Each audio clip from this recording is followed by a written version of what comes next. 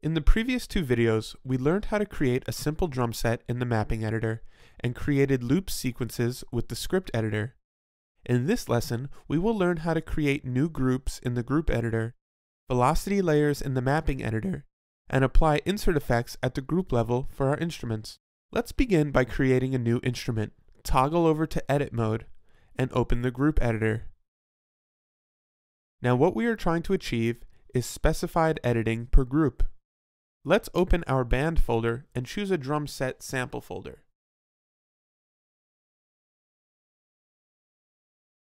Such as the Studio Break Kit. Now what we see are multiple instances of cowbells, shakers, tambourines, and so on.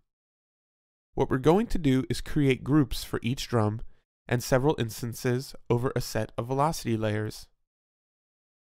Any sample we map across the keyboard will be assigned to this group. Let's rename this group Shakers. Just double-click in the group name and you can type in the new name. Now this specific sample folder contains 12 shaker samples. What we want to do is include all of these samples over a small amount of keys. How do we do that? We create velocity layers. Let's map out our 4 keys containing 3 samples each. Shift-click on the top 3 shaker samples and drag and drop them over C1.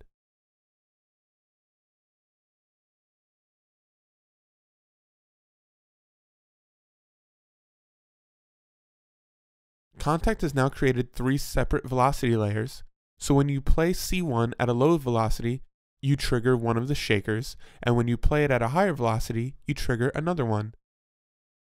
Let's map out the rest of the shakers over the next 3 keys.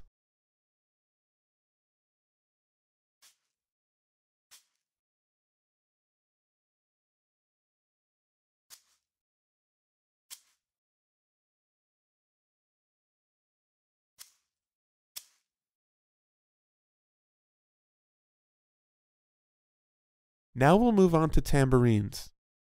Before we begin mapping, let's create a new group in the group editor by clicking Create Empty Group.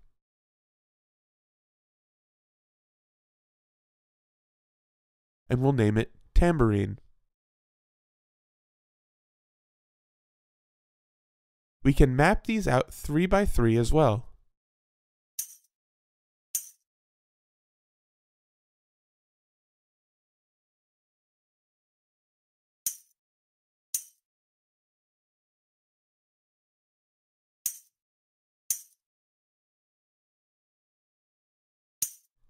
The last zone will have 2 velocity layers. Let's now close our mapping editor and add some group insert effects. Now that we've divided our zones into groups, we can now apply modified settings to each group without affecting how other groups are played. Let's scroll down to our group insert effects module and add some effects. We can do this by clicking the plus button in the effects boxes or dragging and dropping from our modules window. Either way works. Let's now make sure Edit All Groups is turned off and we're working solely on a group level.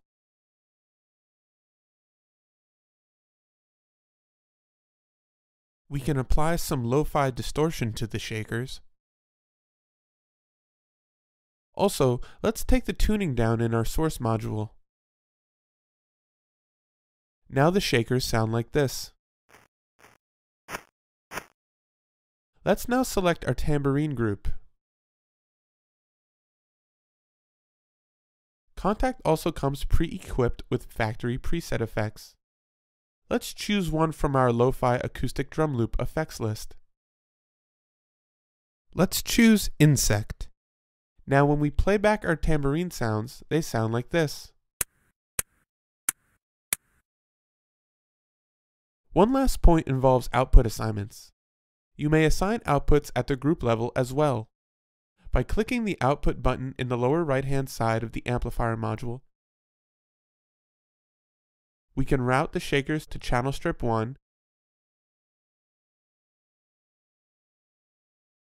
and the tamarines to channel strip 2. In the upcoming video, we are going to look at the wave editor. Please complete the following assignment.